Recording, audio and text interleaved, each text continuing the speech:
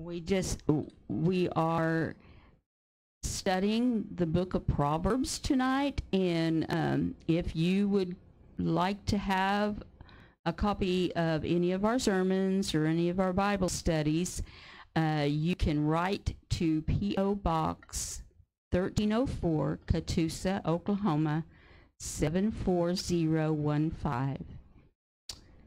May God richly bless you, and may you continue to join us as we learn our identity is in Christ and He is in us, and we learn how to seek the kingdom of God and His righteousness. All right, we have been studying the book of Proverbs, and Proverbs does a lot of repeating. And you may wonder, well, why does God repeat it? Why does He keep saying things over and over and over and over again in different ways? Well, because sometimes we don't get it one way, but we might get it another way. So God knows us better than we know ourselves. I know there's verses that I have read in years past and read them recently or heard them preached on recently, and I thought, oh my goodness, bing, the light went on. I understand that verse now. I didn't see it that way before. And so each of us understands differently and at different times, and so God has got stuff all throughout scriptures to help us to learn over and over how He thinks. And the more we study and the more we have conversation with Him, which we call prayer, the more understanding we will have, the more wisdom, the more we will be lining up with how He wants us to be. And when we ask Jesus into our heart, He's living within us, but we're still in a human body that has a human brain and has to do some learning. So we just need to learn how to trust and obey God in every way and depend on Him in every situation to lead, guide, and direct us the way we should go. And this is just part of it. So studying the Word is a little bit, actually it's a lot different than just reading. Actually what we're doing is we are just kind of introducing the study, because studying is going slower and looking at the words and the meaning of the words. And we look at 3 different versions of the Bible, but there's lots of versions out there. So if you have a hard time understanding one, try another one. There's got to be one out there that's easier for you to understand. There's so many of them.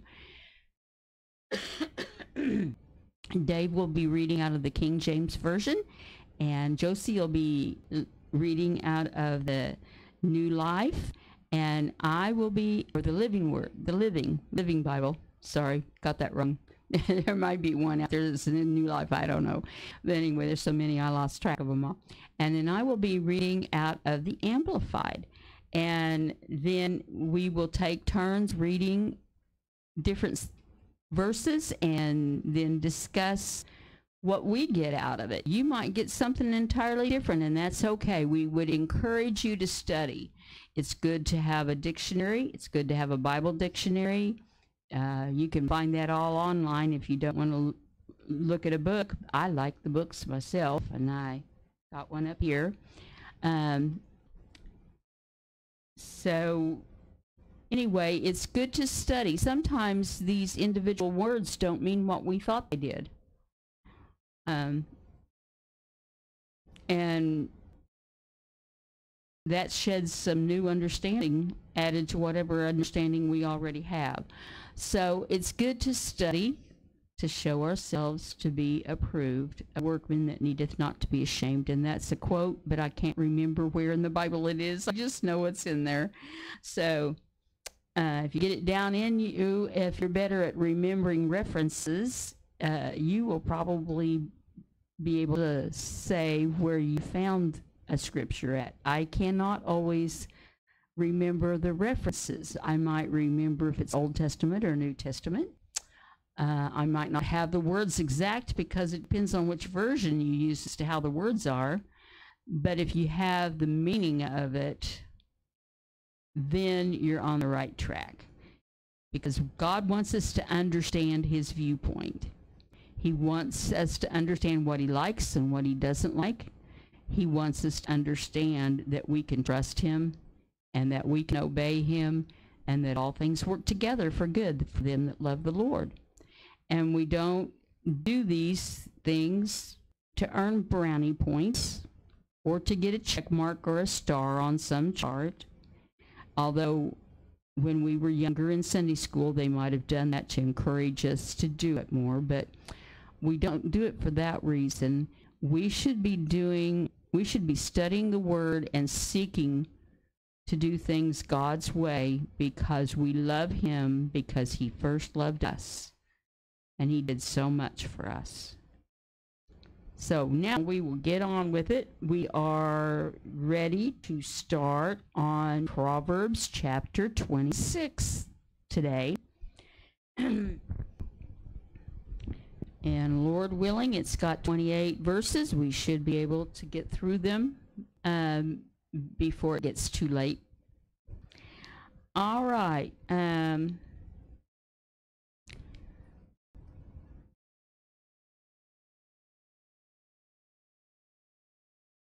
Dave, will you start reading in the King James verses 1 through 9 in Proverbs chapter 26, please? As snow in summer, and as rain in harvest, so honor is not seemingly for a fool. As the bird by wandering, as the swallow by flying, so the curse causeless shall not come. A whip for the horse, a bridle for the ass, and a rod for the fool's back. Answer not a fool according to his folly, lest thou also be like unto him. Answer a fool according to his folly, lest he be wise in his own conceit. He that sendeth a message by the hand of a fool cutteth off the feet, and drinketh damage. The legs of the lame are not equal, so is a parable in the mouth of fools. As he that bindeth a stone in a sling, so is he that giveth honor to a fool. As a thorn goeth up into the hand of a drunkard, so is a parable in the mouth of fools. Okay. And Josie, would you read yours? Honor doesn't go with fools any more than snow with summertime or rain with harvest time.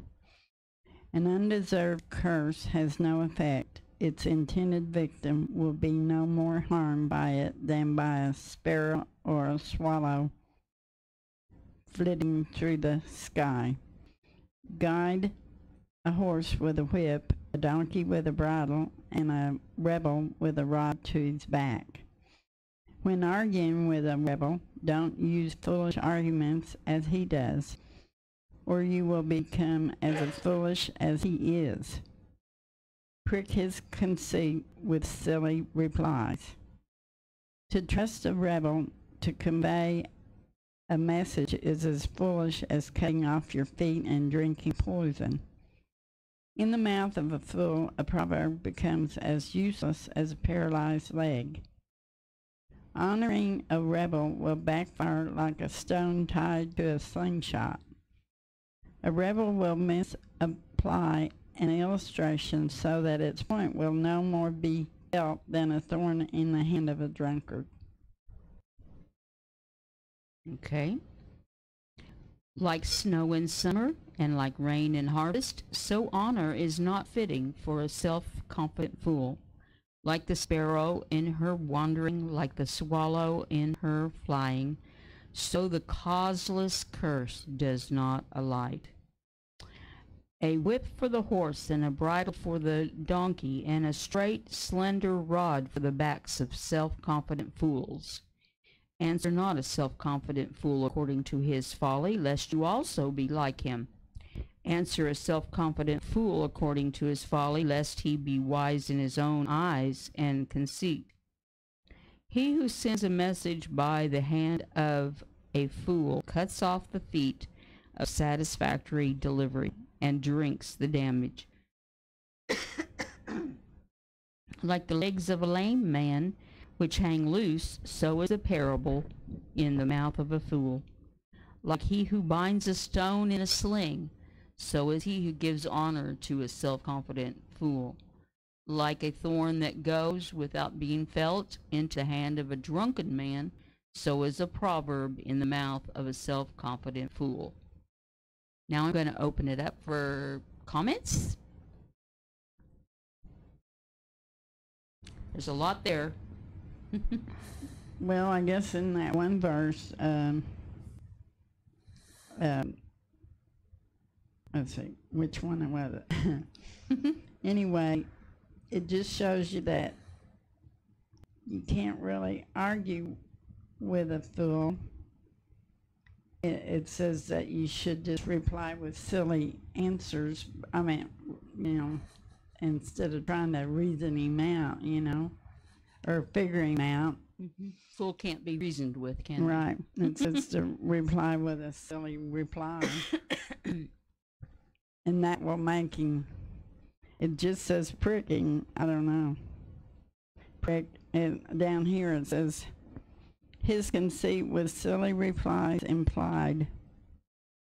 Reply to a fool as his folly requires. I don't know. That's what prick is. You have a comment, Dave?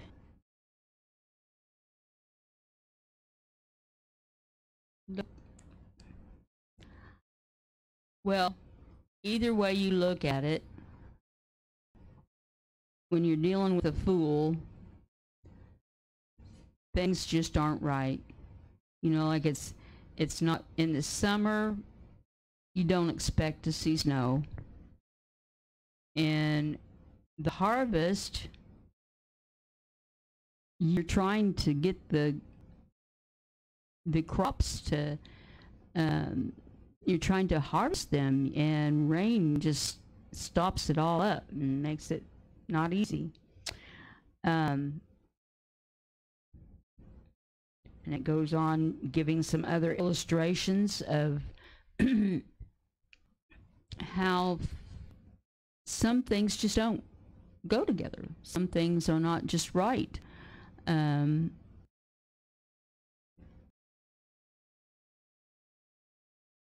A parable in the mouth of a fool doesn't make sense because they won't use it right.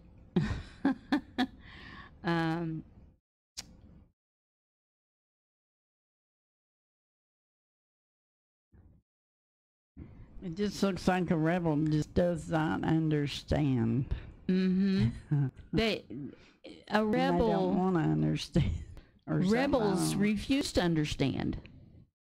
You tell them the grass is green, they're going to argue with you and tell you it's blue-green or yellow-green, or anyway, they're going to be argumentative, trying to make it look and appear and sound like they know what they're talking about.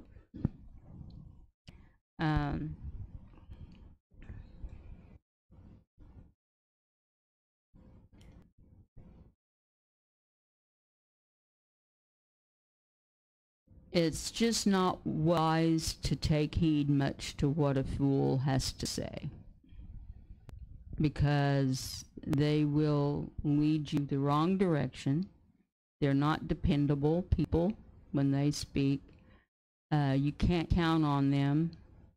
Unfortunately, we have some people in authority over us in the government that are sounding similar to the descriptions we've heard. So we just pray that God gets a hold of them and straightens out their thinking. Yeah, right. and their speech along with it. All right, let's go to verse 10 and read through 16.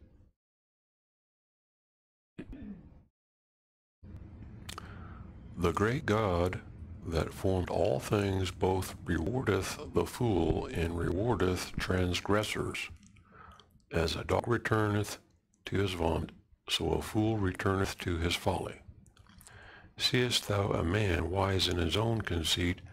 There is more hope of a fool than of him. The slothful man saith, There is a lion in the way, a lion is in the streets. As the door turneth upon his hinges, so doth the slothful upon his bed. The slothful hideth his hand in his bosom, and grieveth him to bring it again to his mouth. The sluggard is wiser in his own conceit than 7 men that can render a reason. Okay, Josie. The master may get better work from an untrained apprentice than from a skilled rebel. As a dog returns to his vomit, so a fool repeats his folly. There is one thing worse than a fool, and that is a man who is conceited. The lazy man won't go out and work. There might be a lion outside, he says. He sticks to his bed like a door to its hinges. He is too tired even to lift his food from his dish to his mouth. Yet in his own opinion, he is smarter than 7 wise men.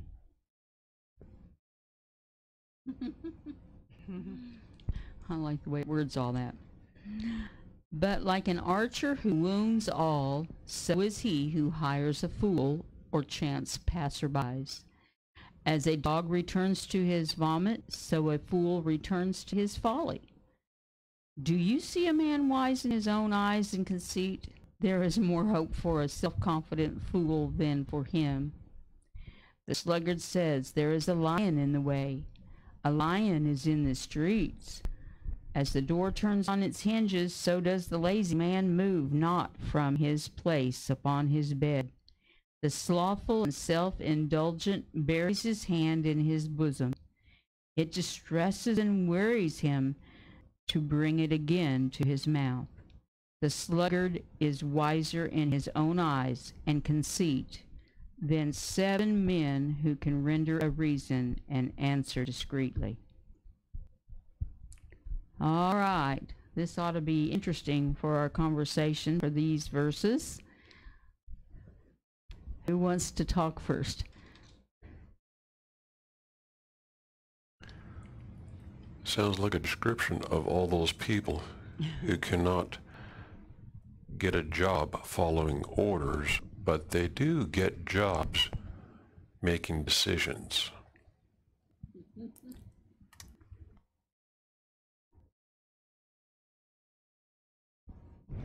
got a comment? Well, they just won't listen to anybody, you know. They think they're smarter than anybody else. And so, I don't know. I guess it makes them tired, maybe,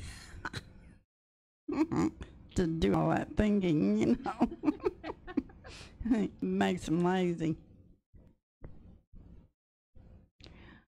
Well, a long time ago when I was going to college to be a teacher, I ran across some people that were fools. A fool cannot be taught because they know it all. In their eyes, they know it all. And you can't teach them a thing. No matter how on the wrong path they are, they will not listen. They are bound and determined that their way is the only way and it's the best way. And we learn from one another many times and from our experiences as well as from the things we have learned through books and teachers and so forth. But when you have a person who's bound and determined that their way is the right way and it's not, you might as well save your breath. You're not going to persuade them different, and they will suffer the consequences of their ways of thinking. That's what I get out of it. And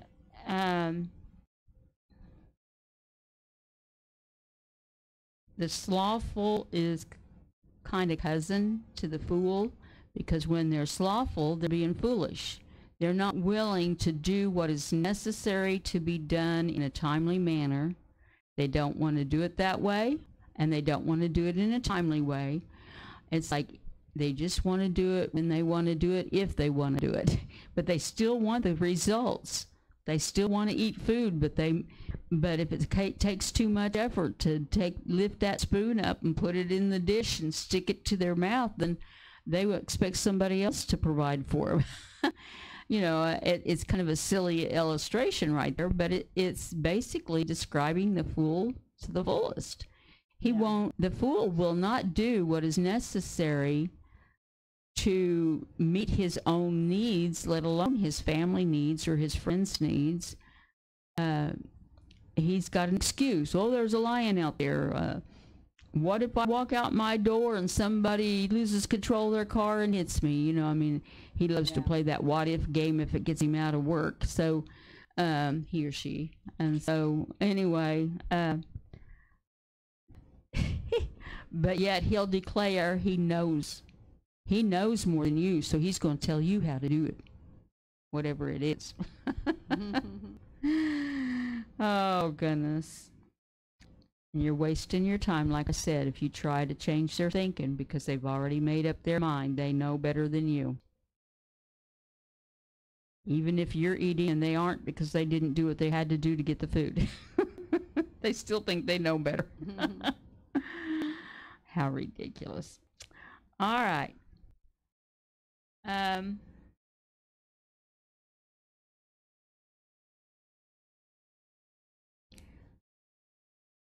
Let's go on ahead and read 17 through to the end, which is 28, and then if there's certain verses you want to read again over after we all get done reading our version, if there's certain verses you want to read again to make the point that you got out of it, that's okay during our comments, because we've got plenty of time for comments, so we can do that.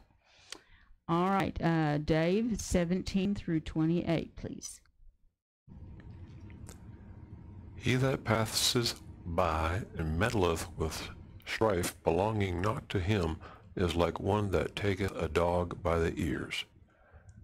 As a madman who casteth firebrands, arrows in death, so is the man that deceiveth his neighbor, and saith, Am not I in sport? Where no wood is, there the fire goeth out. So where there is no table bearer, the strife ceaseth. As coals are to burning coals, and wood to fire, so is a contentious man to kindle strife. The words of a table bearer are as wounds, and they go down into the innermost parts of the belly.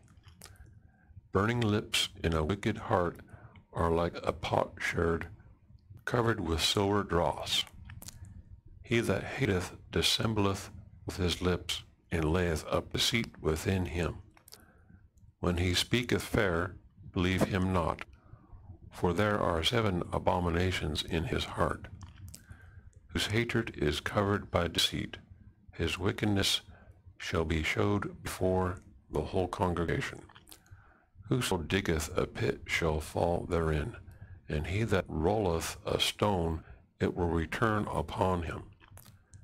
A lying tongue hateth those that are afflicted by it, and a flattering mouth worketh ruin.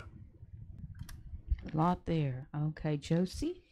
Yanking a dog's ears is no more foolish than interfering in an argument that isn't any of your business. A man who is caught lying to his neighbor and says, I was just fooling, is like a madman throwing around firebrands, arrows, and death. Fire goes out for lack of fuel, and tension disappears when gossip stops. A quarrelsome man starts fights as easily as a match sets fire to paper. Gossip is a dainty morsel eaten with great relish. Pretty words may hide a wicked heart, just as a pretty glaze covers a common clay pot. A man with hate in his heart may sound pleasant enough, but don't believe him, for he is cursing you in his heart. Though he pretends to be so kind, his hatred will finally come to light for all to see. The man who sets a trap for others will get caught in it himself. Roll a boulder down on someone, and it will roll back and crush you. Flattering is a form of hatred, and wounds cruelly.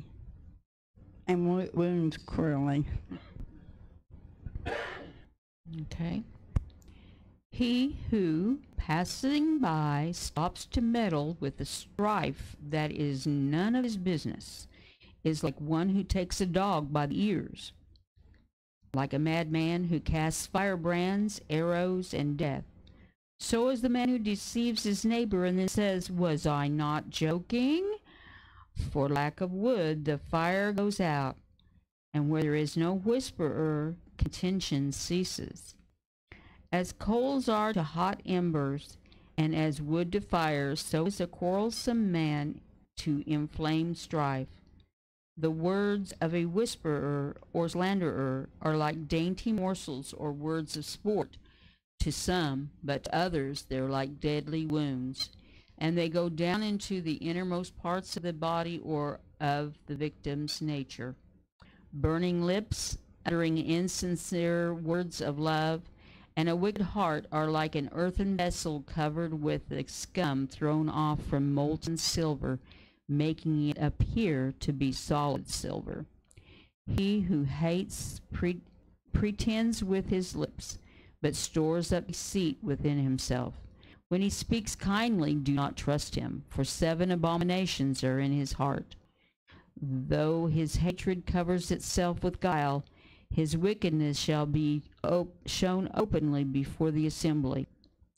Whoever digs a pit for another man's feet shall fall into it himself, and he who rolls a stone up a height to do mischief, it will return upon him. A lying tongue hates those it wounds and crushes, and a flattering mouth works ruin. Comments?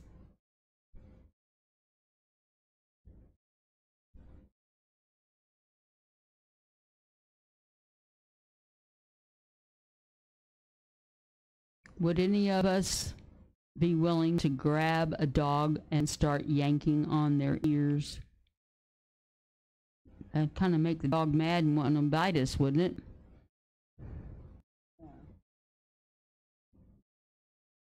Well, that's what meddling in other people's business does. It stirs up trouble with capital letters.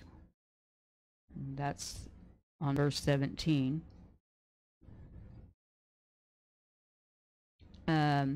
On 19, where it's talking about where somebody says something and then says, "Well, did you not know I was joking?"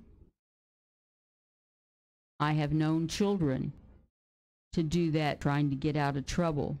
They would say something that deep down in their heart they meant, but they saw it was going to get them in trouble with the adult that was listening. And then they'd say, "Oh, I was just joking." Yeah, right. That's how you really felt, but you're in trouble. Well, that happens with not just kids, but grown-ups too.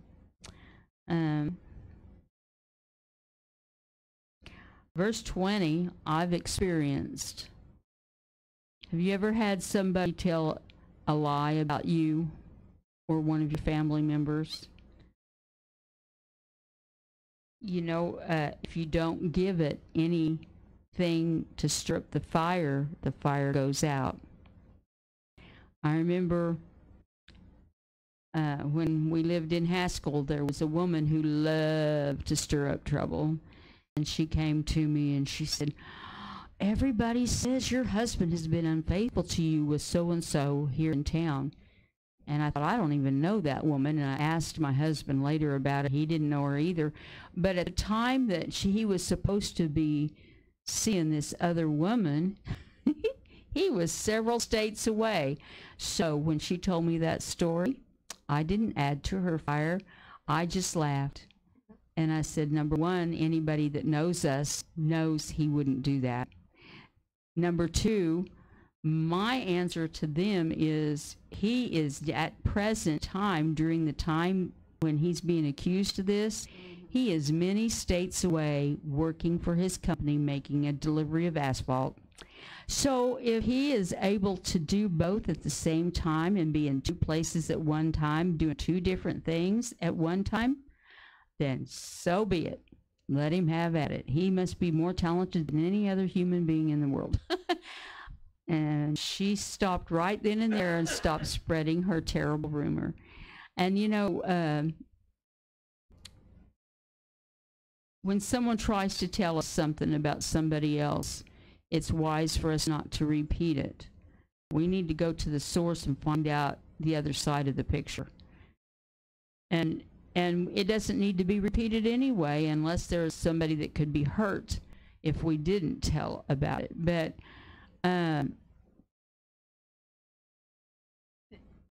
I've had people that stopped in their tracks when I said, I wouldn't have thought they would have done that after they tried to pass their lies on to me. I'll just go and ask them tomorrow when I see them. Oh, don't ask them. Don't ask them. Well, because they didn't want it to be known that they were lying about them. You know, so you can put a stop to that. And that old saying that was, sticks and stones may break my bones and words can never hurt me. I learned that as a child, but it's not true. They were trying to help me not let what people said bother me, and they had good intentions by teaching me that little saying. But words can help you words can help you or hurt you for the rest of your life, depending on what is said. And sometimes the person who says it isn't meaning anything bad by it, but the listener and how they perceive what was said can still do some harm. And so we've got to be careful what we say to each other. There's a child in our family. He's no longer a child. He's grew up and got married and had a kid of his own, and has gone on to be with the Lord since then. But a teacher in kindergarten told him he would never learn how to read. Coming to find out, he had a learning disability, and those who knew how to teach people with those learning disabilities taught him how to read very well, as a matter of fact. And so, you know, but for years, he was teased until we ran into that woman who knew how to teach him. He was teased about how he was dumb and stupid. And he wasn't dumb or stupid. He just had a different way of thinking. And when you knew how he thought, he could learn anything. And so we just need to be really careful about our words and being judgmental. It talks about that in other places in scriptures too, about not judging people. And then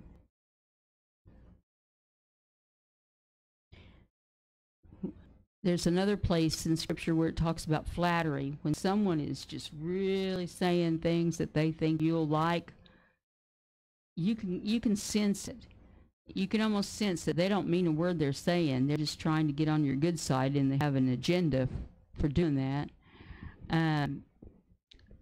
But Scripture tells us to be careful of that. That's kind of like buying a piece of jewelry that you think is solid silver and finding out later that it's nickel, but it's been coated with silver. You know, it's not true. It's not what it leads you to believe. So a person who is like that, we are never to trust what they say. If they start buttering you up, I mean, a word fitly spoken is good, but it's not going to be with an agenda behind it. It's not going to be to get on your good side so that you'll fall for something that's not good for you. So,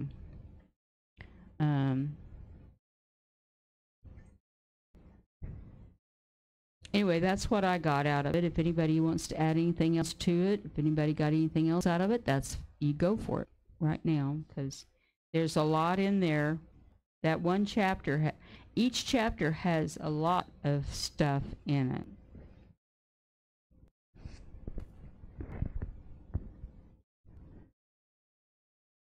Well, some people are just quarrelsome, like 21. It said a quarrelsome man starts fights as easily as a match sets fire to paper. Well, some people, they are real quarrelsome, and you just kind of have to choose your words, I guess, on that. And then in 23, it says, pretty words may hide a wicked heart, just as pretty glaze covers a common clay pot. Well, some people, really try to win you over with their pretty words, but then it's easy for them because they don't really mean it. It just is a covering.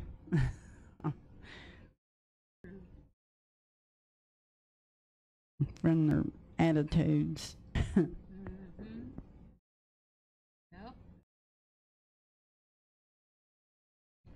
Any more comments?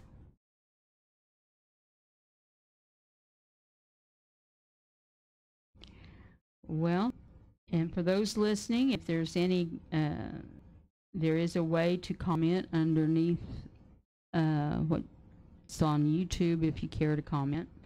And that is fine. And again, I just want to encourage you to not just read, but to go a little slower and think about some of what's being said.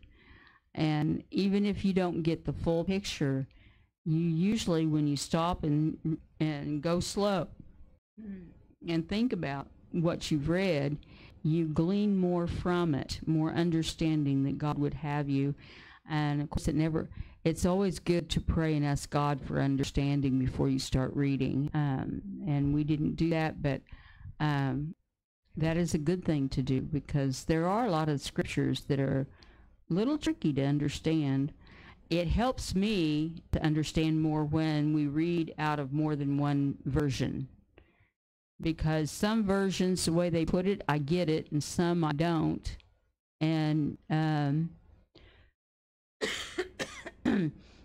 the Living Word, lots of times I understand some stuff better because of the way they word it. And same with the Amplified. But yet King James Version has a good meaning as well. And if you get one of those Bibles that are really in the Old English, where they use the these and thous and all that, I really have a hard time with that. But you're listening to someone who never did get Shakespeare. When I had to study Shakespeare, it's like they had too much of the Old English in there, and it was like speaking another language to my poor brain. So, and part of it might have been my attitude. I didn't really care for Shakespeare, but there's a lot of people out there that love Shakespeare. So that's okay. We don't have to agree on what we like and dislike. I haven't found anything in the scriptures about that, unless we're liking things that are not pleasing to God, then he would be upset with us for that.